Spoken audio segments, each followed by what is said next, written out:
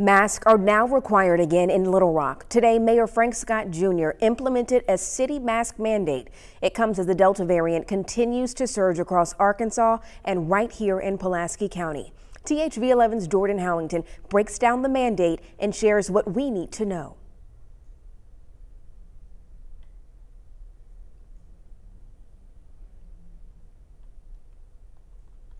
We believe that our power cannot be taken when it comes to protecting the residents and their public safety and health and welfare. It's time to take action. Those are the words of Mayor Frank Scott Jr. Despite Arkansas banning statewide mask mandates, the city of Little Rock is implementing its own for indoor public spaces. It comes after ending the original city mandate in May. I'm someone who puts on a mask quite often.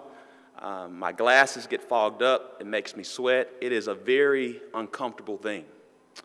But right now, we have to be uncomfortable. So what does this mean for you? Well, if you're anywhere other than a privately owned business or private property in the city of Little Rock, that means you must wear a mask. Examples of indoor public spaces in the city include city-ran sports facilities, fitness and aquatic centers, libraries, and recreation centers. I'm not wearing my mask outdoors, but when I do enter markets, I definitely put a mask on. Many residents who we spoke with are for it. I agree with this.